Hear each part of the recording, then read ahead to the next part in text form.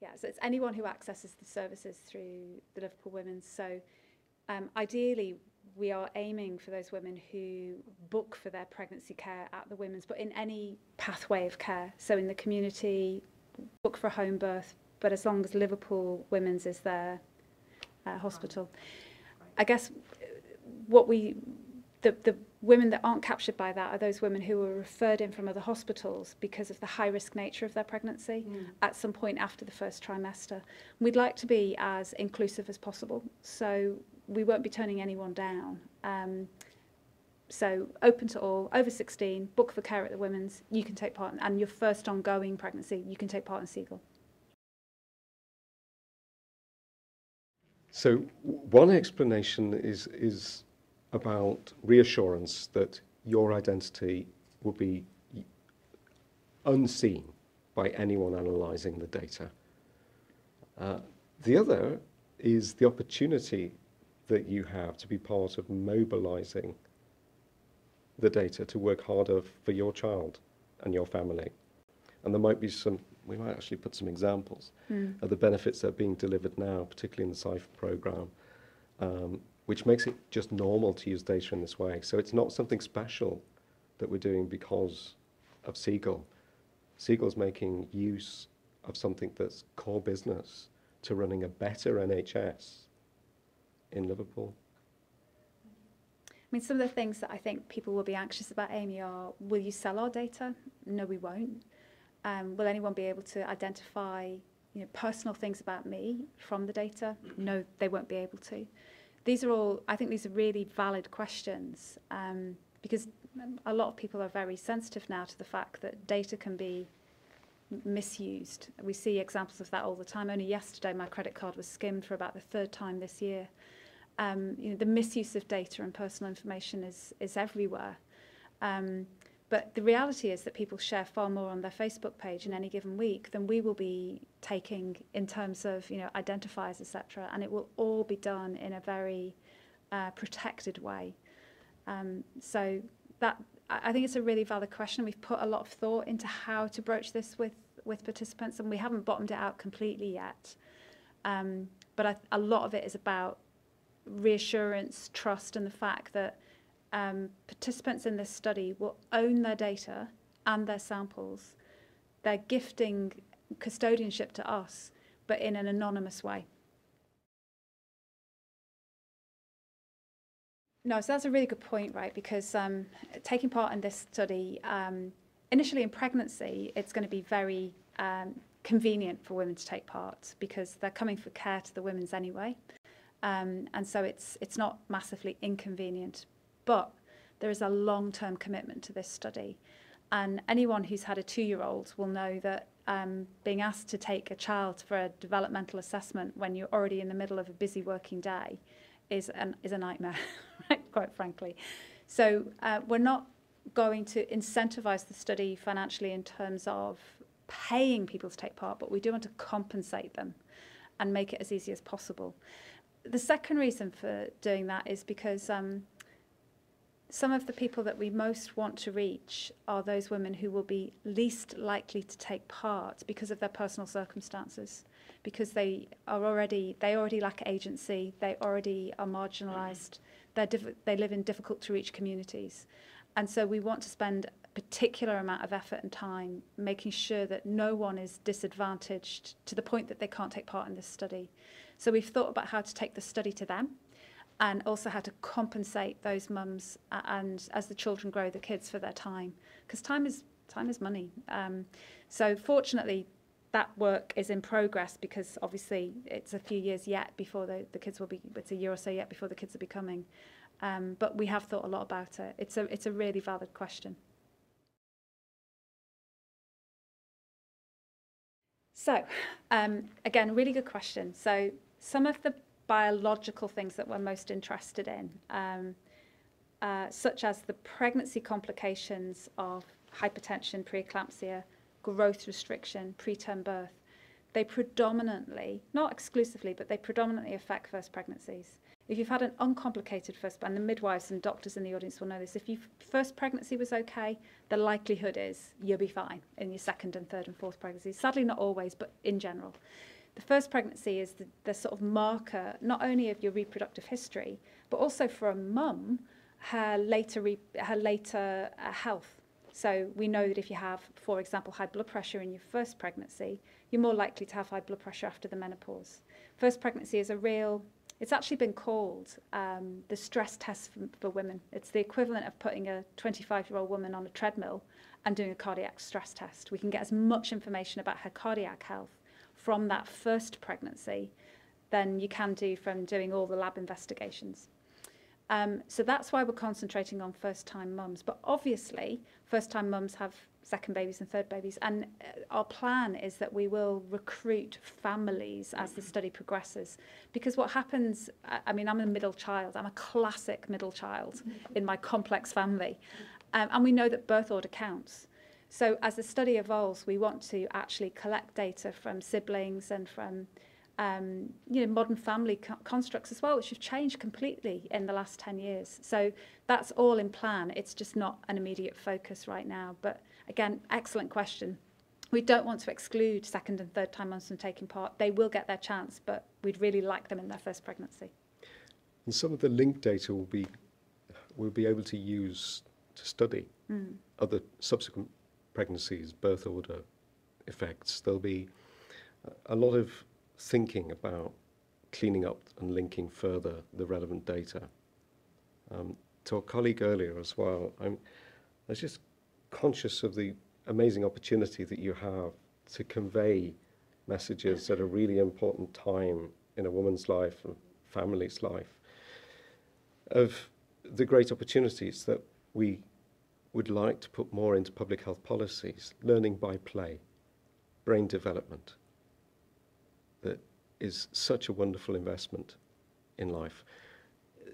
There's an increasing amount of work by the people who study health data uses in triggering information to raise awareness about those opportunities at the individual family level for a connected world. So I think we can bring those through as, look, you've got not only those who are taking data out and doing their usual research, but you've got people whose research is trying to make data work harder for individuals and communities. And yeah, thank you. That was a very helpful comment. We will work on it. So other studies have looked at this, have looked at attrition rates. So obviously the studies that I'm referring to are now at least 15 years old. Some of them are older than that.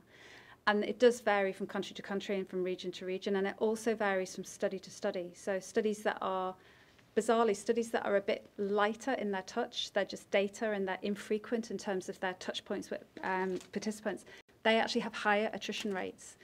Studies like ours, which are quite intense, where you get to know mums very early in their pregnancy and follow them up intensely, they have low attrition rates because mums feel invested in the study, they've already committed time and energy, they know the team, they want to know how it works out.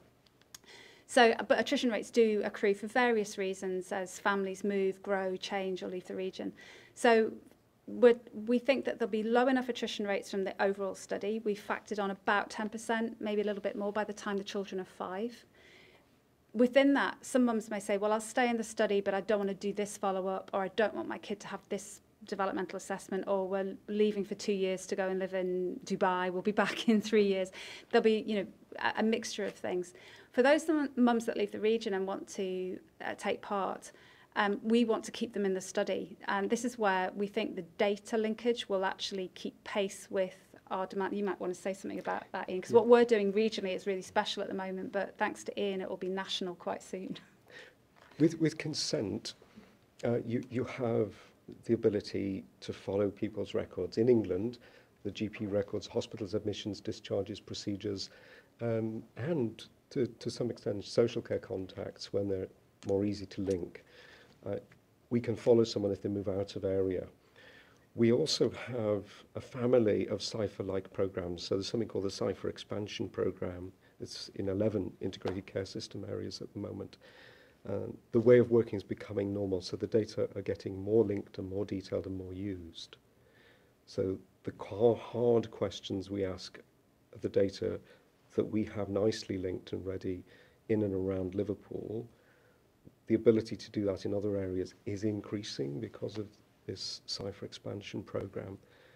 So yeah, we've got the permission, and we'll have better data and means of accessing the data in years to come. It's worth flagging as well that one special thing about Liverpool, there are many special things about Liverpool, but one very special thing about Liverpool that makes the cohort feasible is that there's very little immigration and emigration within the city. People do come here and they like to stay. I mean, you know, I went to medical school here and I'm from Liverpool. I grew up here and I went to medical school here, but all the guys and girls I live with at medical school were from outside the city. None of them wanted to leave. It's a sticky place. Once you get here, you like it. You kind of get the vibe and you want to stay. That's culturally really important for our birth cohort because in other cities, they have transient populations. Trying to do this in London would be really difficult because it's a very migratory city. And families tend to leave London as soon as they're a family because of affordability of housing and schooling and things. So again, in our pitch to Welcome, when we said we want to do this in one single place, I think the expert peer reviewers who read the application understood that Liverpool's a special place to do this. You know, I know I keep saying that and I'm clearly biased, but we certainly managed to convince international peer reviewers who are quite hard-nosed that actually that's the case. So we're hoping for low enough attrition rates, and that if you do leave for whatever reason, if you leave our amazing city for some mad reason, you can still take part in our study. Oh no, multiple pregnancies too, yeah. So multiple pregnancies are absolutely welcome to take part. And I mean, there are very, very few exclusion factors.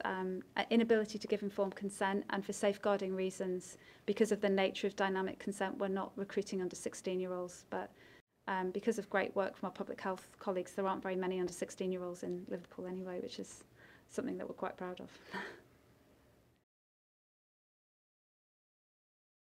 One of the reasons I think Welcome chose Liverpool is it had an answer to the question, which we put into action in our COVID responses.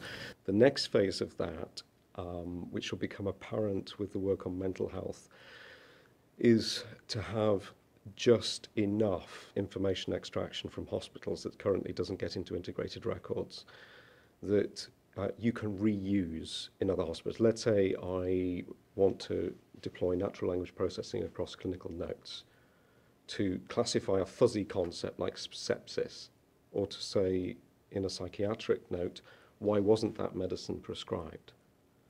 To get the nuance that is trapped at the moment and is not researchable, many of those cases have a crying need to deploy that for better care reasons. So we're bringing the research conversation for information extraction along with the service conversation. So we've deliberately embedded all of the research functions for the Cypher program as core business in the NHS. And this is a program now with our integrated care system to say what next, but not wait till the perfect system's built. You start with the actions that need to be taken and you keep pulling through. And that accelerates things, because if you've done that processing of clinical notes once, those technologies, you pretty much cookie cut that and apply them somewhere else. And we've also thought about what happens when you get data from like a hospital admission, like a weight, that's actually different to what we know happened in the GP surgery only a day before, out by 3 kilos. You know, kids have not lost 3 kilos overnight. So what do we do about, you know, inconsistent data?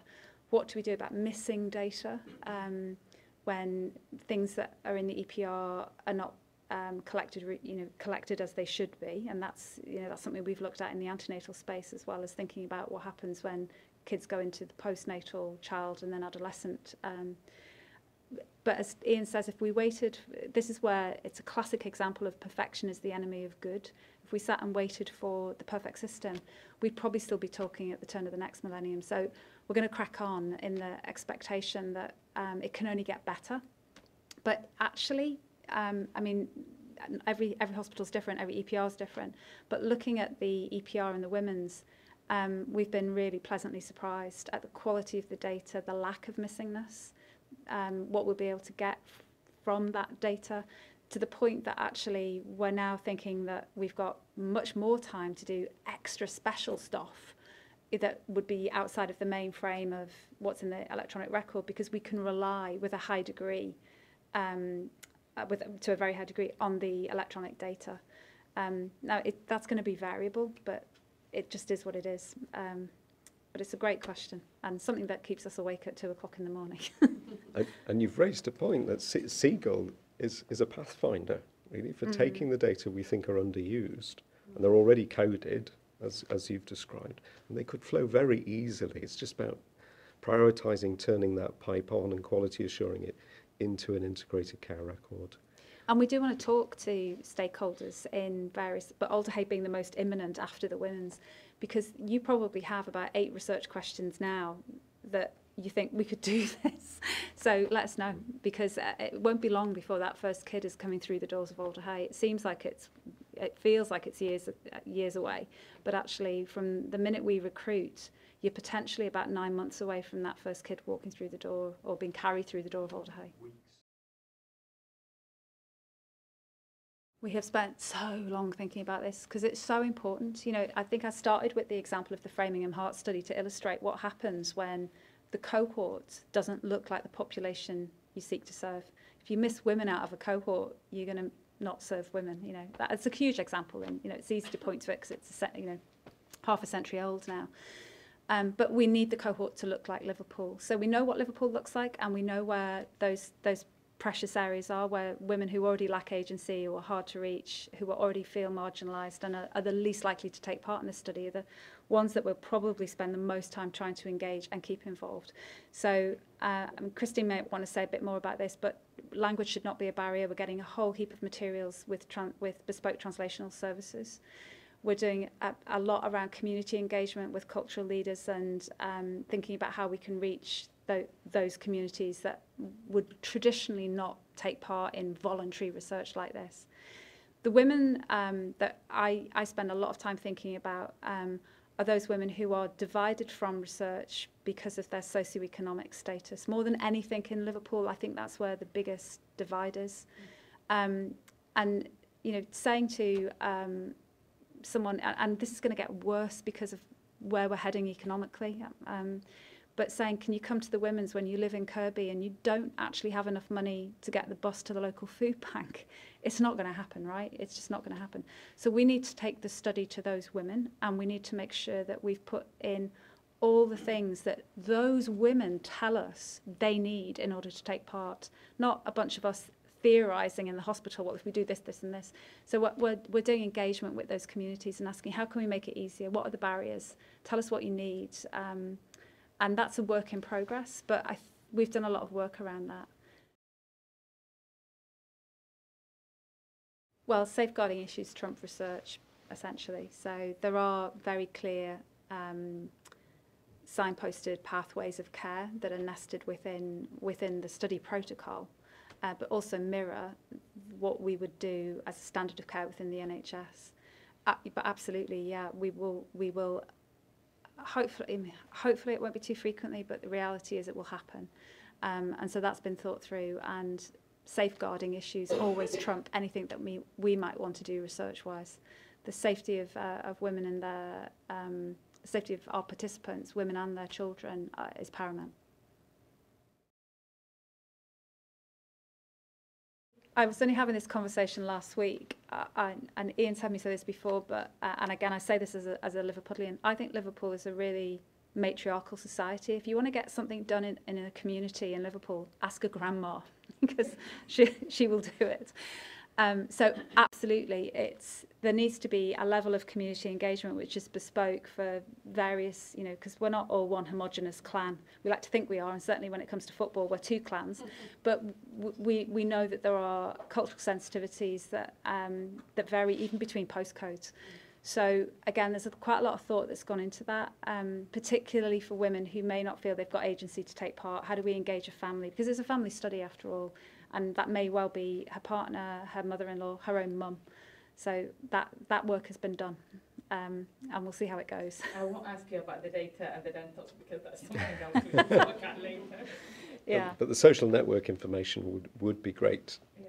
to collect in detail. That is work in progress. It's quite hard, but the very strong social structures in Liverpool and the way they can create alternative pathways.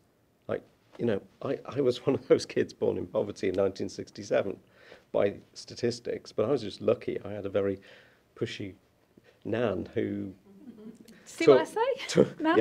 taught me to read and write and do arithmetic before I went to school. So that divergence, we need to be able to understand the contrasts, and we are puzzling quite a bit at how we get that detailed social structure information for the journey. I think it comes back to, though, Sandos being able to explain what we really hold true, that this study is from Liverpool. It's not from us, because if all goes according to plan, I will have handed this over to we all will have handed this study over to other researchers in a few years' time, because this will go on beyond my retirement, which may be sooner than I plan. So this isn't about the researchers. It's not even about the university. This is about a resource from Liverpool, predominantly for Liverpool, but it's also a gift to the world. And I think if we can really embed that in the wider community, then we've already won.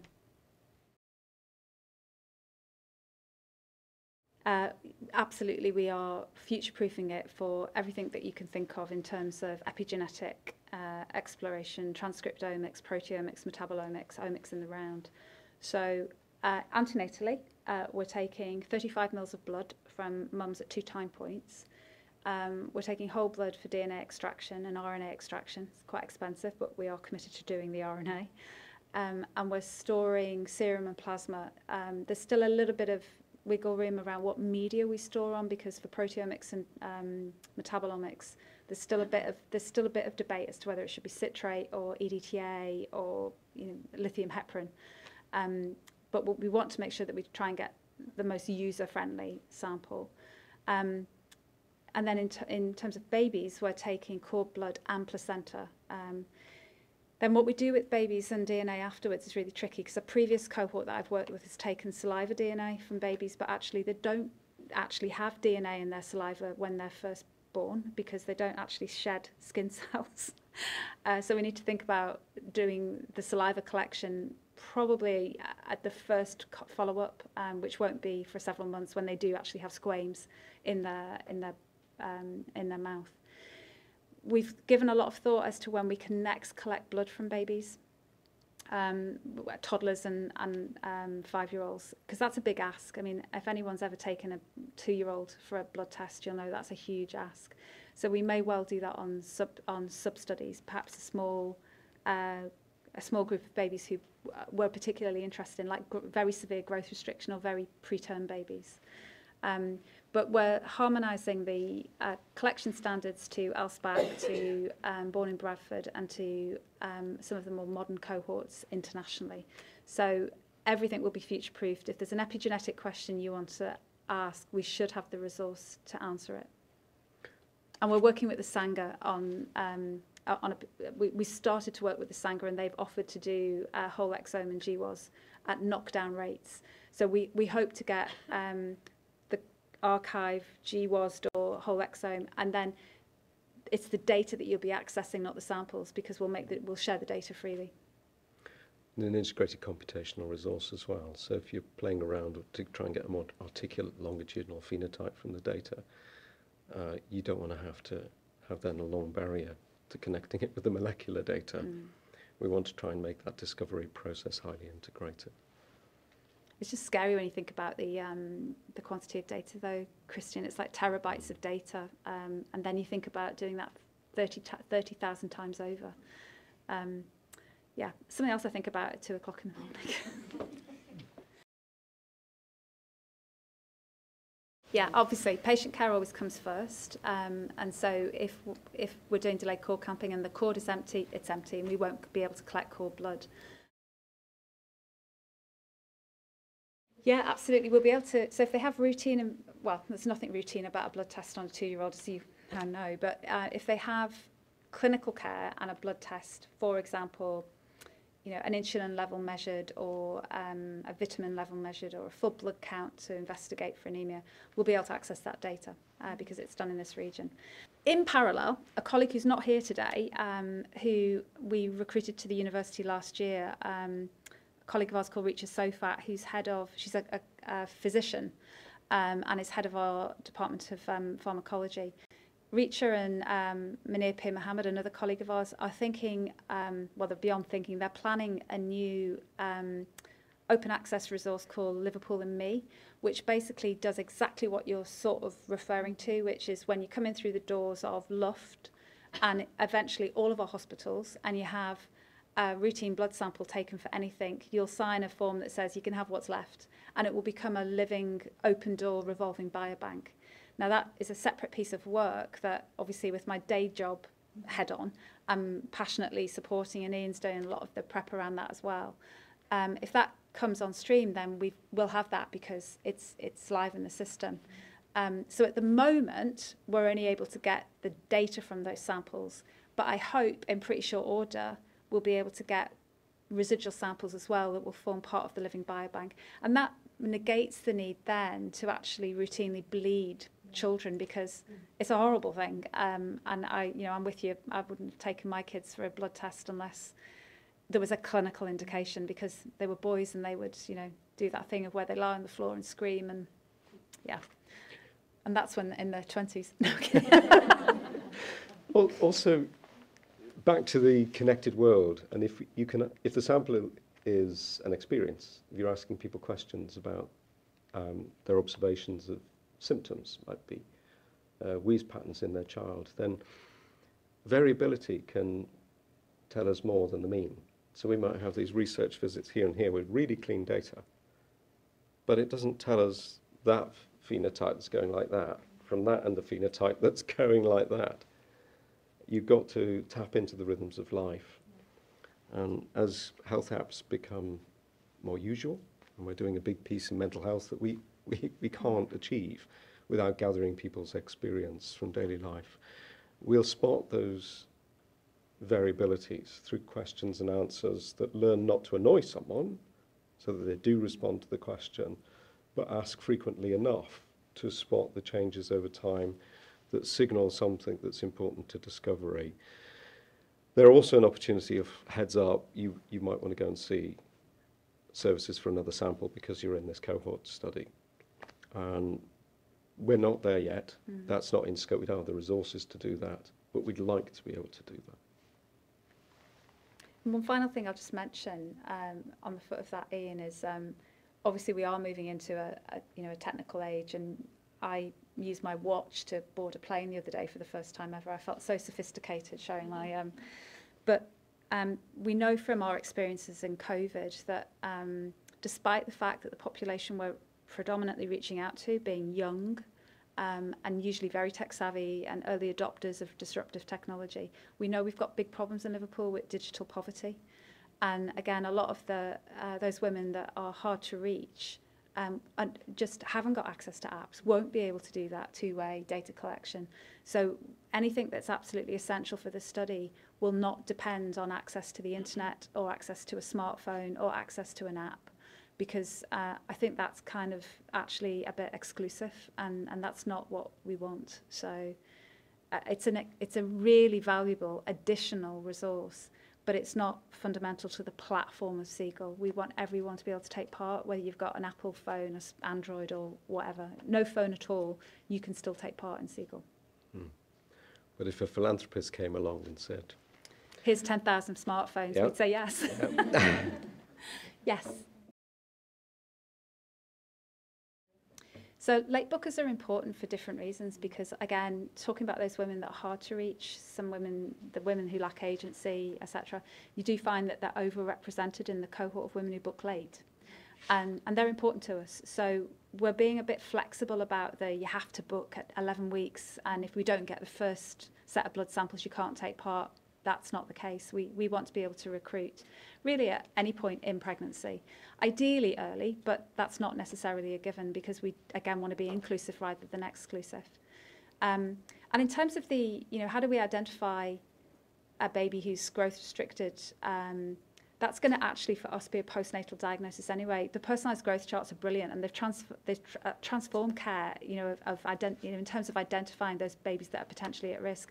But we'll use exactly the same algorithm just on the birth weight and the mum's personalised data to delineate those babies that we think are small, abnormally small as opposed to just constitutionally small. So we'll use the same software package actually in the cohorts. And when all said and done, we'll have the raw data anyway. So if the algorithm changes, and it does from time to time, because the Perinatal Institute often put out a new algorithm, we'll have the raw data anyway. So we can always just redo the numbers and identify small babies based on a new algorithm. And our study will create a new growth reference. Yeah, that's relevant to the context of Liverpool. Yeah.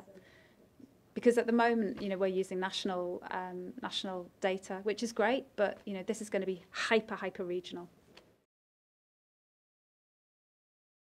So hair's really interesting, right? It's not just like dead cells or whatever we were taught at medical school. It's actually a biorepository in itself. So we know that now because of a certain athlete called Lance Armstrong. So, Lance Armstrong, so this is a true story, he figured out before most clinical pharmacologists that actually hair was a really good repository for drugs, for drug analysis. So I don't know if you remember back in the days when we thought he was a good guy, he got the postal team, his cycling team mates, to shave their heads, and in fact total body shave. Now he said that was because they were aerodynamic on the bike, so they were waxed and shaved to within an inch of their lives. But when their hair started to come through, and they look a bit like mine, he got them to bleach it. Because if you bleach hair, it bleaches out all of the drug metabolites. And he kept saying it's a team thing, that's why we've all got this bleached short hair. But he was just evading the drug detectors. Very, say what you will, but very, very clever, right? But in addition to drugs, actually, hair is really good at looking at the air quality you've been breathing over the previous 3 or 4 months. It's really good at looking at stress levels. Essentially, all the metabolic signatures in your body play out in the hair, and you can see it temporally. So the hair that's furthest away from the root tells you what was happening 2 years ago, 9 months ago, 3 months ago. It's a really good biorepository. It's also really stable. So if you take a few bits of hair, you can keep it at room temperature, whereas everything else we take has to be spun in a lab and then frozen. So modern cohorts are now taking hair. It's difficult in a birth cohort because, I've been a 20-odd-year-old mum myself, and I'm not sure I would have liked someone to snip a bit of my hair. I'm not bothered these days, as you can tell. But back in the day, taking a bit of it, it's a big ask, right? I think some women will feel more precious about giving a lock of their hair than they will about giving blood. And we've asked this in focus groups, how would you feel about... Yeah, so she needs to be willing, and if she's not willing, that's fine. We're not going to tie her down to take her hair.